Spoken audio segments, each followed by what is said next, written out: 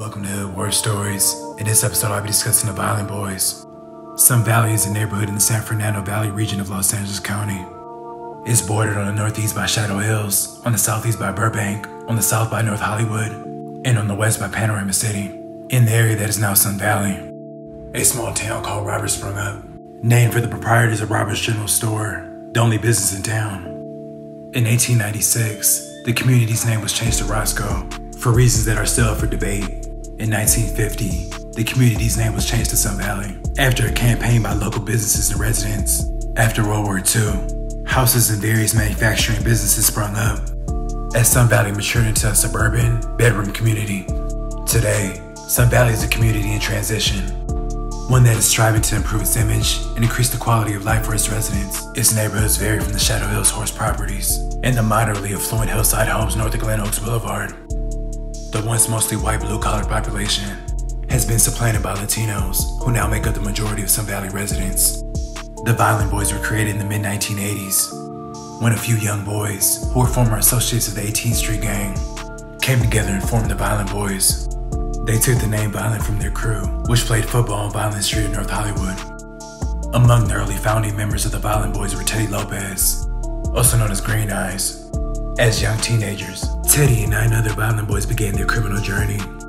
In January of 1998, the boys attempted a robbery that resulted in the murder of 26-year-old Carlos Cardoza. More gang activities followed, and their criminal conduct led them in and out of the LA juvenile facilities. The dominant 18th Street Gang considered the creation of this new gang by its own members to be hood hopping, and have been at war with the Vineland Boys ever since. This betrayal of their 18th Street alliance would prove fatal. Without gang veteranos and old school traditions to guide them, the Vineland Boys made many mistakes and often violated the Sereno Reglas. The Sereno Reglas are the unwritten rules established by the Mexican Mafia. The Vineland Boys would commit spontaneous drive-by shootings, which left many innocent civilians hit, including women and children. The Vineland Boys were eventually green-lighted by the Mexican Mafia, meaning that they became fair game and open season all Serenos. In jail, the Vineland Boys had to be in their own module. They could not be in general population, or they would be assaulted on sight.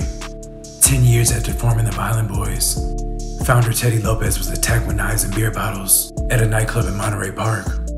Other gang members at the club had recognized him as marked for death on the hit list. Some of the suspects yelled Sereno and Pacoima as they murdered him. Following the murders of Green Eyes and the violent deaths of other members, the Vineland Boys attempted to mend their relationship with the Mexican Mafia, trying to make up for past poor Sereno history. They became especially reckless in their gangbanging and have attempted to build an extremely violent reputation to establish themselves as hardcore gang members. On October 16, 1999, at approximately 8 p.m., Sandra was with her boyfriend Fidel, also known as Fish from Pacoima Southside Locos. He and Sandra were attending the quinceañera for the sister of Fidel's friend, Mario. Fidel drove Sandra to the party in a Toyota Camry they shared. After parking on Remington Street, they walked a short distance to the home where the party was being held. They sat in the backyard for approximately 30 minutes before Sandra told Fidel that she was ready to go. They walked back to the car. The two began to argue as they stood outside the car. She wanted to go home, but he wanted to stay at the party and find a ride home with someone else. Sandra heard loud female voices and music coming from a green car driving towards them from the opposite direction. Another white car drove down Remington, stopped, and backed up, so that it stopped alongside the green car. Sandra heard her voice yell, "It's the homies' party." The green car accelerated forward past Sandra. She saw that the persons inside were females. A gray car then pulled forward and stopped alongside Fidel. There were 5 males inside. The front windows were rolled down completely. The back windows were halfway down. Raphael, who was the front seat passenger, asked Fidel, "What homie throwing a party?" Fidel said, "It's my friend's sister's quinceañera." Raphael became angry and responded, "I know that, but I asked you, what homeboy's throwing a party?" As Fidel leaned into the front passenger window, Sandra could see Raphael holding something that looked like a black revolver down in his lap. She then saw a big flash and a loud bang. The gray car immediately drove away. Fidel had fallen face down on the street. Sandra turned Fidel over and saw him bleeding and gasping for air. They drove Fidel to the hospital, where Fidel died from a gunshot wound that entered his lower lip and pierced his jugular vein. Eric, also known as Brains from the Violent Boys, testified for the prosecution in exchange for immunity. On the night of Fidel's killing, he was also in the gray car with the other males, and he identified Rafael as the trigger man. Rafael Gonzalez from the Violent Boys was found guilty of first-degree murder. He was sentenced to 25 years to life. In late November 2001, Juan, who was a member of DWP, which is a crew in Pacoima, was shot by a member of the Violent Boys gang. Juan suffered non-life-threatening injuries. A few weeks later, on the afternoon of December 11, 2001, Edgar, who was also from DWP, was stabbed after being chased by 4 Violent Boys near Poly High School. Christian was called the day after the stabbing and told that his friend Edgar was in the hospital. On that same day, Angel, Mauricio, and Juan, who were all from DWP, visited Edgar in the hospital. Mauricio indicated that word on the street was people were identifying 2 groups, the Violent Boys gang, or a group known as Evil Kings, or EK, as being responsible for the assault on Edgar. Mauricio described EK as wannabes who looked up to the Violent Boys, but many ended up getting absorbed in. Mauricio told Edgar in the hospital, "We're gonna get some get back for what happened." On the morning of December 13th, 2001, Angel drove his green Jeep with Juan in the passenger seat. They picked up Christian and Mauricio. The 4 men then drove to the area of Poly High School. Angel said to the group, "We about to get these fools." At around 11:20 a.m., as Rafael was on his way to class at Poly High School, he was held down by the front passenger in the green Jeep, who shouted DWP. Juan then asked Rafael, "Where you from?"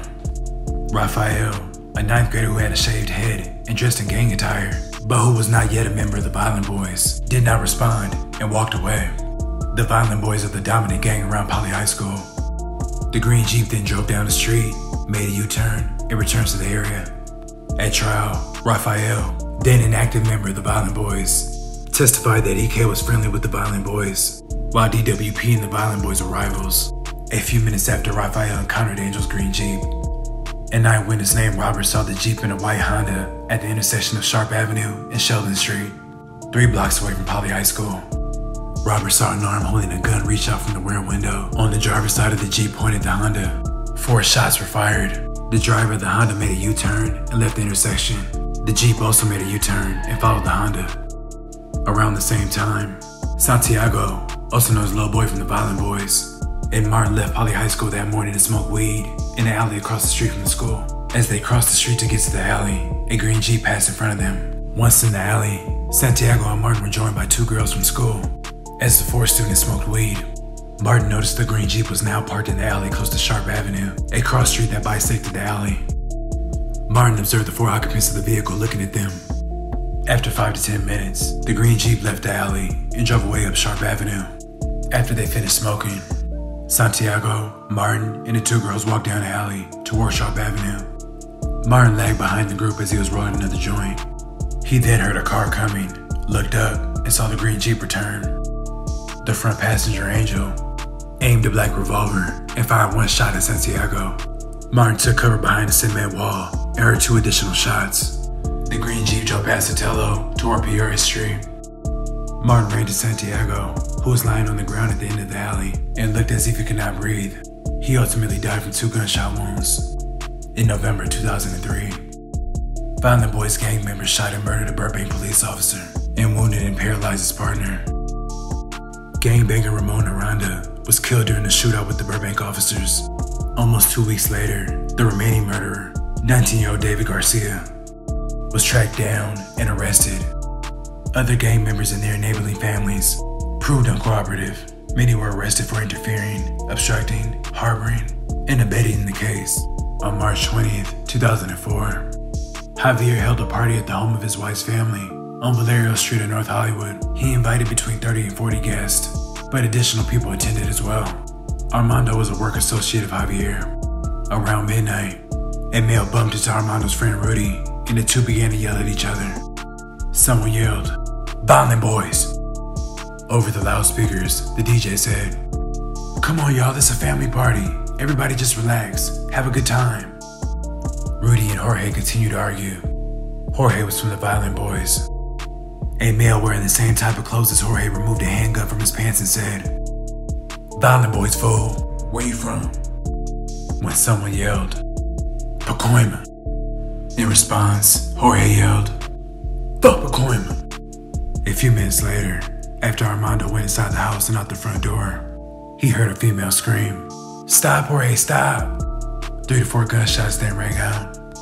Within 5 minutes after the shooting, as Armando drove away from the party, he saw Jorge holding a gun in his right hand and walking slowly away from the shooting scene. Mabel, who was another guest at the party, also heard the gunshots. When she got to the street, she saw Abraham lying on the ground, a few houses away from the residence. She saw blood in a hole in the chest area of his shirt. When she removed Abraham's shirt, she saw a bullet. An ambulance arrived and took Abraham to the hospital, where he died. He died of a gunshot wound to his back that perforated his right lung. Jorge Gutierrez, also known as Sad Eyes from the Violent Boys, was found guilty of first-degree murder. He was sentenced to 50 years to life. In June of 2005, a task force comprising 1,300 officers and agents from 6 local police agencies conducted Operation Silent Night, aimed at dismantling the Violent Boys. During the subsequent 2 years, over 35 members of the gang were convicted. Follow-up cases also led to the conviction of a Burbank City Councilwoman who was linked to the violent gang. In January of 2019, 31 Violent Boys members and associates were indicted in an effort to consolidate over their territory in Sun Valley, North Hollywood, and Burbank. The Violent Boys shot and brutally assaulted rival gang members, controlled and conducted drug and firearm trafficking activity, and extorted money in the form of taxes from drug dealers.